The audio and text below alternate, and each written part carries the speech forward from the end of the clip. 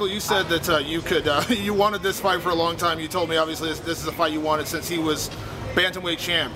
Did the fight go pretty much how you thought it would in your head? Yes, even to the extent of me having a little bit difficult time with his distance, just figuring it out and him popping me with a few jabs.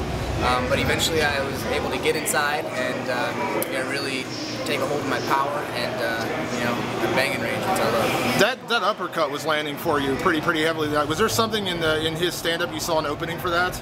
No, it was all just playing it by ear. I literally have not watched one single second of tape for this fight. It was just me seeing his previous fights and knowing that I could beat him. And I just went in there and played it by ear, and that's what I was seeing while I was in there. Did you take more damage from Miguel or from Herb Dean at the end?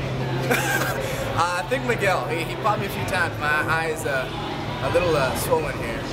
Michael, you said that you're going to leave it up to the UFC to put you when you get into the title race, things like that. But Miguel Torres is a very big name, former champion. I mean, now that you've got a big knockout, first-round knockout, I mean, how do you feel like this stacks you up in that division? I feel like it stacks me up on the public eyes pretty good. I really don't know where it'll put me on the rankings or what my next move will be or where the UFC will have me go next. But I think that's enough to get some public recognition. I don't know what it'll take me though. You're 21. If you get the bonus money, what are you gonna buy? House. that's the next thing because I just did taxes and they ripped me to pieces because I didn't have a house. So that's the next thing. This sport is one of the crappiest jobs you can ever have unless you have a work. And I really like to try to have fun as much as you can.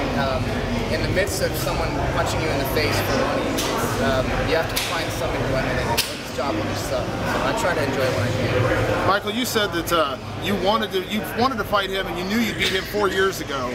How much did visualization and your mental edge going into this fight, how much did that help you? You seem like you were extremely confident, and having that knowledge 4 years ago that you thought you could beat him, how much did that help you tonight? It's a little bit of a double-edged sword. In one aspect, it kind of prepares me. In another way, it kind of puts more pressure on me. It's like I remember. I can't even remember the guy's name, but looking at someone on TV, for years and years, and then you finally fight him.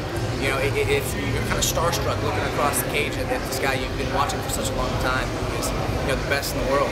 And in a way, it's a disadvantage and also an advantage. It's an advantage strategically if I can control the nerves, and it makes the nerves a lot harder.